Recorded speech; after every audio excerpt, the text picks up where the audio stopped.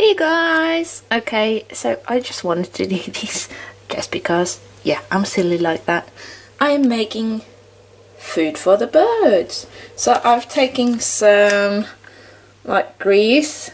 This is what you use to make donuts and such, and I'm basically just melting it. So yeah, and then we have some sunflower seeds that I'm going to add into this, and then I'm gonna make some round balls, and I think I'm gonna add some yarn to it, some threads that I can hang it into the tree. So yeah, so I shall be back once all this is melted. So I have put in another one, and I now have 1,000 grams of grease.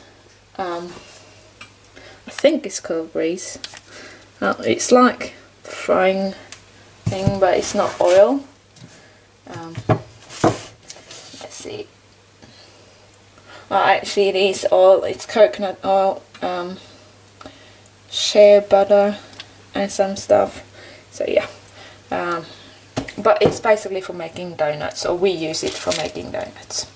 And then I have this. There is, well, it doesn't say the correct because I measured it to 500. So there's about 500 grams of sunflower seeds in that one, and I'm going to do another 500 and then see how this turns out. I'm going to have to wait until all this is gone first. But yeah, so I shall be back. So it's now all gone, and I've taken it off the heat, and remember, this is hot. This is really hot, so don't burn yourself if you're doing this yourself.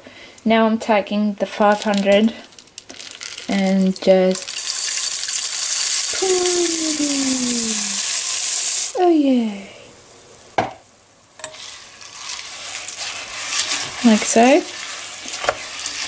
And you can see it's still, there's a lot of space, so I'm going to do another 500, so give me a sec.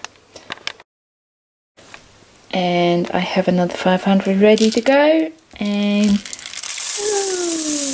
going in there, like so. Oops. Now we're going to stir it a little bit and see how this is. A lot better.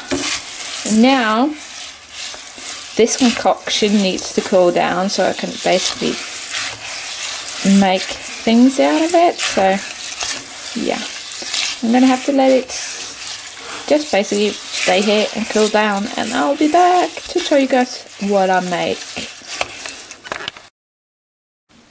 Okay guys, now as you might see, this has become quite the firm mass.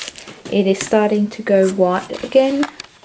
As you can see on the edges here, it's starting to go back to the white colour it was in a hard state.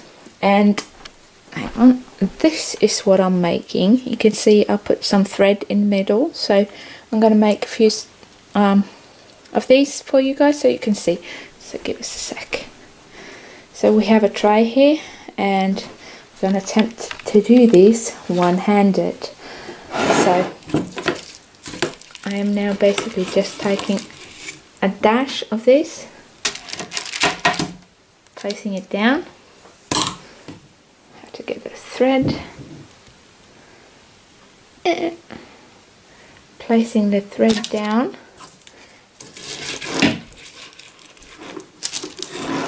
and taking another dash and just placing it on top. And this will harden so that the thread will be safe inside it. So basically that was what I was doing. I'm just going to make this one because it was a little bit hard doing it one-handed, but that's how you make some yummy delicious bird feeders to hang in trees, or basically anywhere you want outside to feed the birds. So yeah, I hope you enjoy that, and I love you guys so much. Bye. See you soon.